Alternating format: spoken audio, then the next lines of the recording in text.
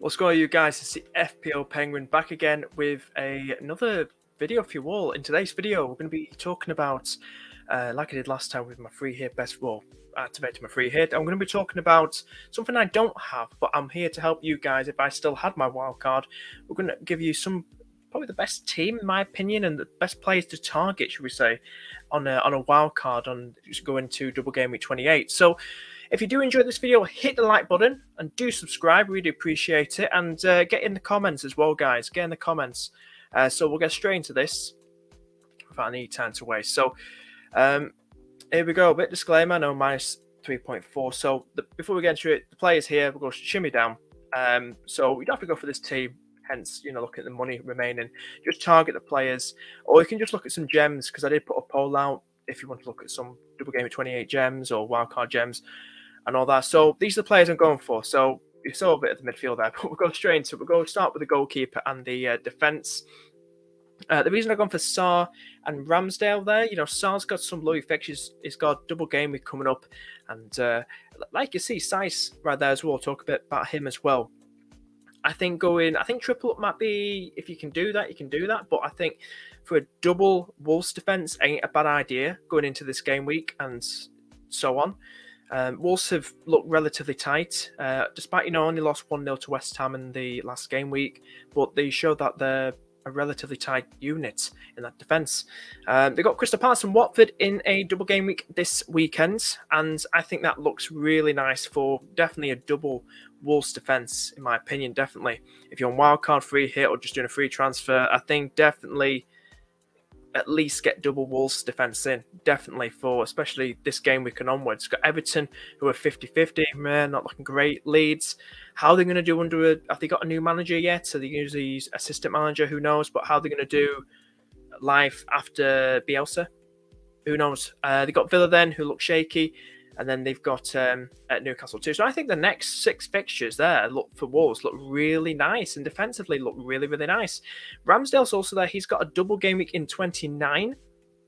That's the other double game week. Not as good as this double game week, in my opinion, that's coming up. But he's got Leicester and Liverpool. So if you fancy starting him or having him for that double game week and not having Sarr, just go for that.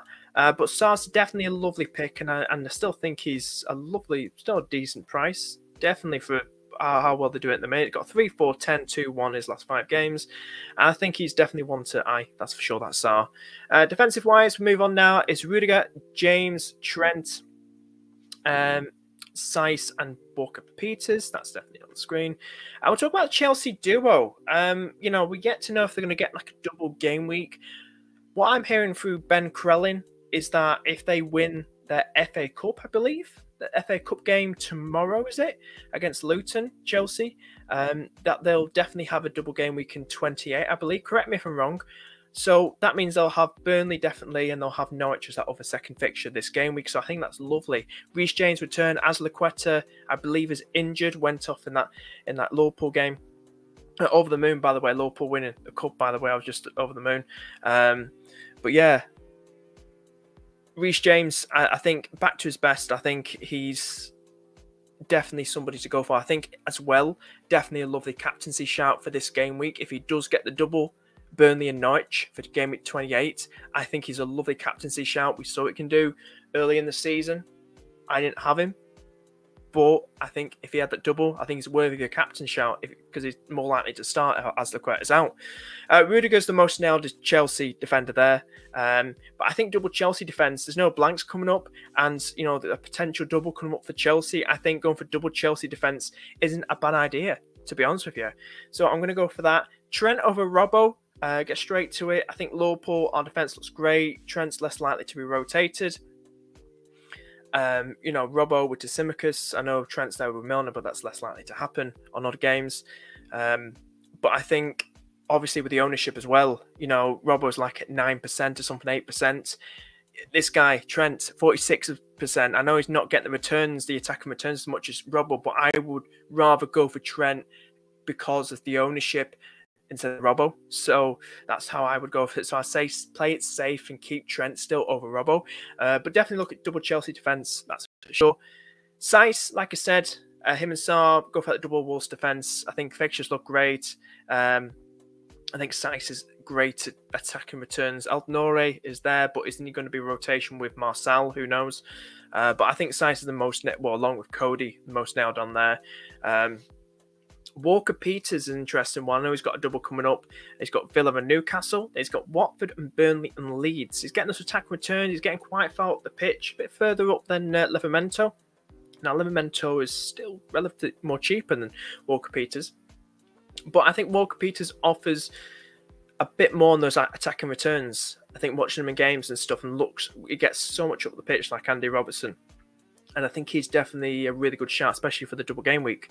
And they've looked relatively sound, should we say, if we just have a look at the back. I know they lost 3-1 to Wolves one time. We can have a look down here. 2-0 win, 2-0 win, 1-1, well, 3-2 away. 1-1 there shows they can compete with the big boys up there. They beat Brentford 4-1. I definitely, they look relatively tight at the back, just like Wolves, Southampton. They do. So that's the defense. We're going to move on to the midfield and forward line now and then wrap things up. So this is the midfield and forward line I've gone for any wild card or players to watch. All that.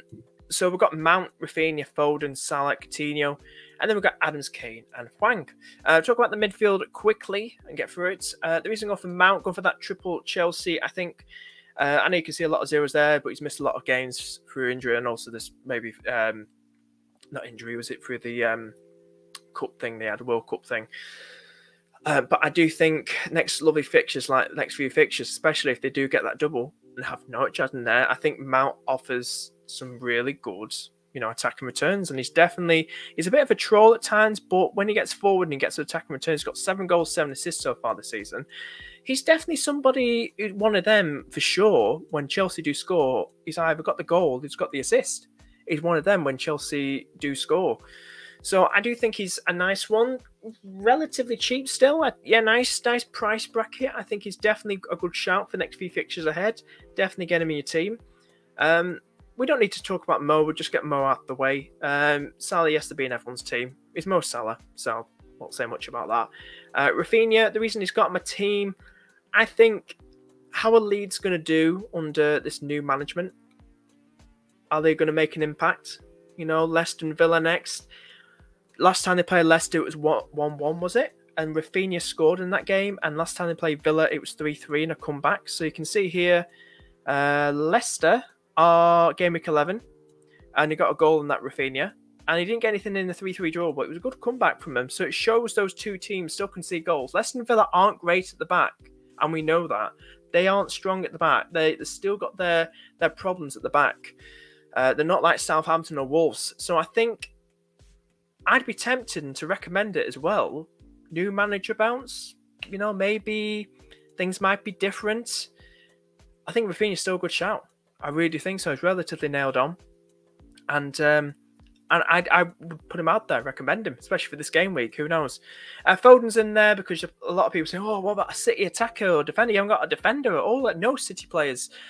Calvin. I've gone for Foden. Foden's a bit of troll at times. KDB is there, but I think Foden cheaper, saves you some money, and relatively nailed on. 7-2, 8-3-2 in his last 5 games. Got my United next, could score against them. They aren't great at the back. Crystal Palace, Brighton, Burnley. Liverpool, we're putting pressure on Manchester City, so I recommend at least a City a player definitely in this. I'd be mad probably to leave one out. It's hard to decide who's going to play. If I'm going for a defender, I'll have to put attacker in there. But I've gone for Foden. There's something about him being that little gem.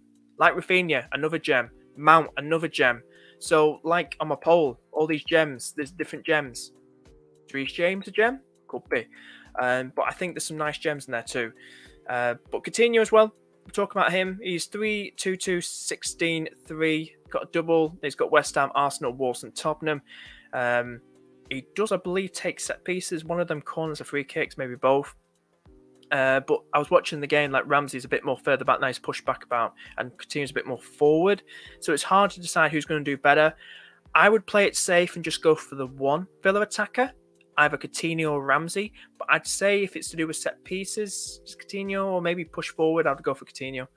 Little magician. Not saying Ramsey's a bad shout, but I think he's cheaper as well. Cheaper than Coutinho. But I'm just saying Coutinho might offer a bit more in the next game week or two, especially this game week. That's what I think.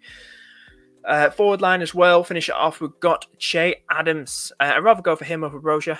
I know Brozier's cheaper, but I think Che Adams. Some people are saying Brozier's kind of pushed to the wing a bit more, and Che Adams is still that centre sort of player, and he's clinical. 6'5", 9'7", in his last 5 games. He's got Villa, Newcastle aren't looking great. Trippier's out for Newcastle. Villa-wise, aren't great, you know what I mean? Watford, Burnley, Leeds after that. I tip Che Adams. He's a lovely shout. 6.9. His prices go up to nearly 7 million. 5% owned. And 7 goals, 3 assists so far for Che Adams. I think he's a lovely one to go for. I think definitely go for him. I know his price difference, but I'd rather go for Adams over Brozier. I'd recommend him. I think he is going to do better than Brozier this game week, for sure. And then we've got Kane in there. Like I said, don't neglect the single game week players. For sure. Harry Kane, I think, is on good form. Everton, 11, 15, 2, 2, 2. Either him or Son, but I think Kane's looking better now. I think he's got his head screwed on now. He's looking better. He's playing for Spurs. He's got Everton. He's got a double game week as well in mind in 29. Manchester United and Brighton. He's got West Ham, Newcastle and Villa. I think go for it. I think go for Harry freaking Kane, the Hurricane. I'm feeling it. I really am feeling it. I think Everton still look atrocious. I really do. Playing like a championship team. I'm gonna go for Harry Kane in this. I bet him to get a goal or 2 against the Evertonians. I really do. So never ignore the single game week ones for sure. Hwang's in there. It was a bit of a tough one. Like, it's all about the midfielders. It was just a space I tried to just fill and just see if I could find somebody with good fixtures forward line, because it's all about the midfield. The midfield is outplaying the forward line once again, forwards again this season. So it's either Hwang or Jimenez, but I think I got a bit put off Jimenez because he was benched in that 1-0 loss to West Ham. Hwang can be rotation, but he's cheap. It's 5.4. I mean, I know a lot of people can go for it at the start of the season. You can see the stats he was doing all the way till game week 9. He was doing well, and he got some assists. Not assists. Some clean sheets. But he's got some, he was doing well all the way up to game week 9. And then he kind of just fizzled out a bit. Then he was probably injury, was it? And then he was losing minutes. And then he's come back and he got a goal in game week 26 against Arsenal. But I think like I said, it's all about the midfield. But if I had to pick someone, Hwang, I think double game week, Everton, Leeds, why not? So that's the sort of lineup I'm going for, and I don't hate it. I really do like it. So guys, let me know in the comments what you're doing wildcard free here, and if you enjoy this video, hit that like button and do subscribe, guys. I really appreciate it. And check out my last video, should be appearing around left or right around here, of my free hit team activator from a few days ago. It has changed, but I will be doing a stream next 2 days. Anyway guys, take care and bye bye.